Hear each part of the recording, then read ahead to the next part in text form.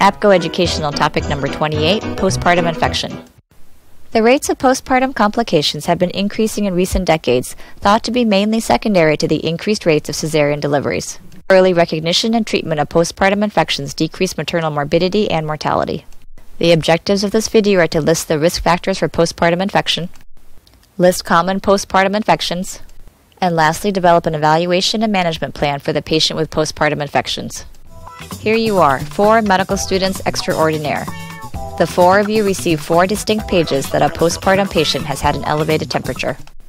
Let's start with a basic definition of what we consider to be a fever. A temperature above 38 degrees Celsius or 100.4 degrees Fahrenheit is considered a fever. How do we approach the patient with a postpartum fever? We should always start with a good history. Ask the patient if there's a source of pain or redness or drainage. Find out from the patient whether she had a vaginal delivery or a cesarean section and whether there were any complications during the pregnancy or labor course. Determine whether she has any medical issues or any other risk factors that would increase her risk of poor wound healing, such as smoking. On physical examination, try to identify the source of the infection by focusing on the important organ systems that could be infected in the postpartum time. What are the common postpartum infections that will be in our differential diagnosis? Urinary tract infection, wound infection, mastitis or breast abscess, endometritis, septic pelvic thrombophlibitis, drug reaction, C. difficile-associated diarrhea, or complications related to anesthesia.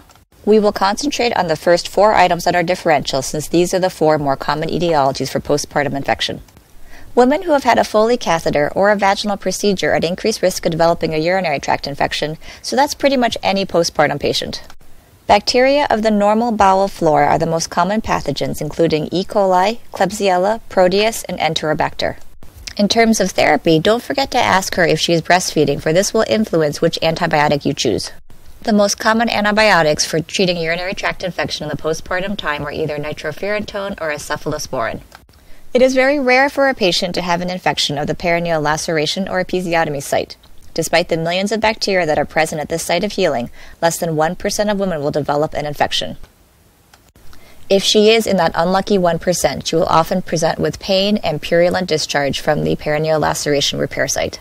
Like all wounds, as they heal, the pain should decrease. Pain that starts to increase during the recovery phase should be a clue that something may be wrong.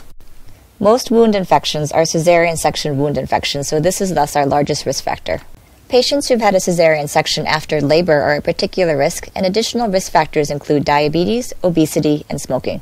The organisms responsible for wound infections are Streptococcus, Staphylococcus species, and gram-negative organisms.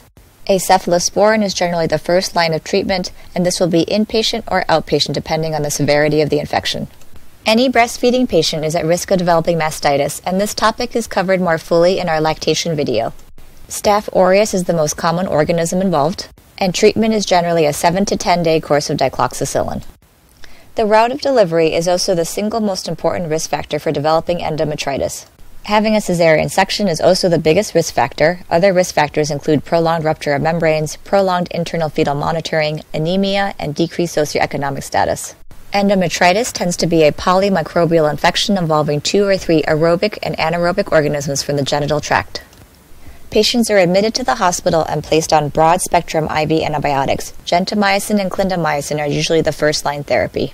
This concludes the APGO video on postpartum infections. We've discussed the most common infections, we've discussed risk factors, and developed an evaluation and management plan for a patient with a postpartum infection.